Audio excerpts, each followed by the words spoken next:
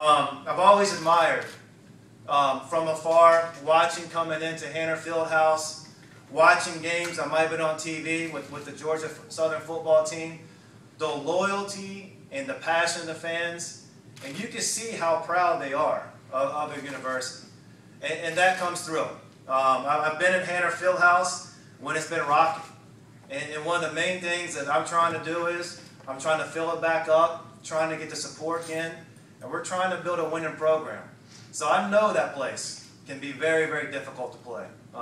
So we're trying to build it back up.